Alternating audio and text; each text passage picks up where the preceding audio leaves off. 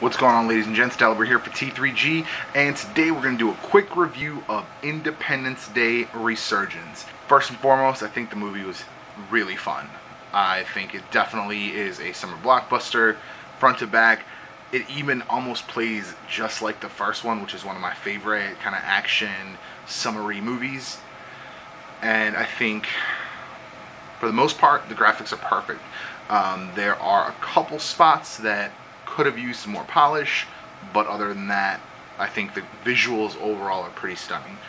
Acting, I would give acting like a C grade. Average. You know, everyone did their jobs. I don't think anyone really showed out. I think Jeff Goldblum played Jeff Goldblum at this point. It's very interesting to see Robert Loggia in this as a feature before his passing. And all of the returning cast kind of really had great cameos and one key major point.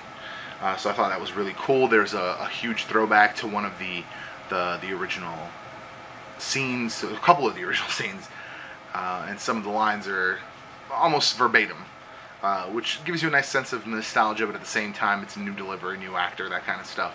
If I was to compare this to the original, I would say the original is just a little bit better. If for nothing else than the acting. I think this is definitely a quintessential 90s sequel.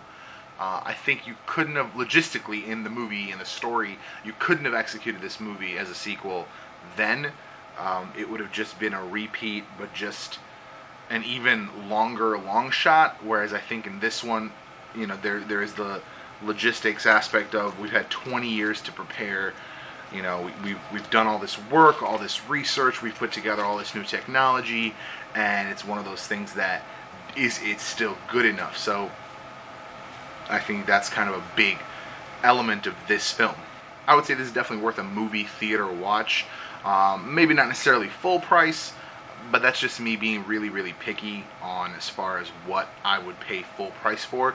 I think personally, for me, since I'm a huge fan of the original, this was definitely worth the full ticket price for me.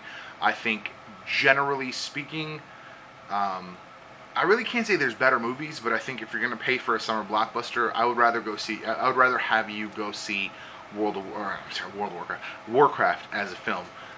If you don't have a favorite between sci-fi or fantasy, I think if you're more of a sci-fi fan, definitely Independence Day. But Warcraft, I think, is the better film of the two.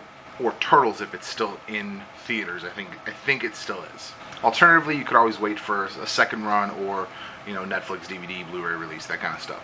They set up a sequel in a good way. I think they give us kind of a really nice step forward into the next segment of this universe, and I think they could either go a sequel route or a TV series route, and I think I would personally be happy with either or. I really like the universe, so I'd love to see where they take it from here and kind of how they get into more shenanigans.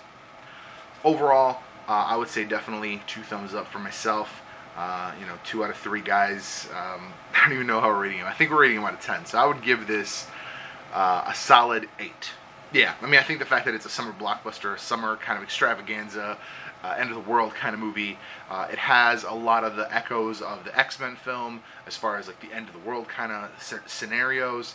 Yeah, I would say definitely like a 7.5, 8. Yeah, I've already reduced my rating. They can't bode well, right? No, I think it's a great film. I think you should go see it. And yeah, that's it basically. Appreciate you guys for watching. Make sure you like, subscribe, drop a comment down below if you liked it, didn't like it, what your thoughts were on it, what you would rather see this summer, aside from Independence Day. And we'll see you in the next one.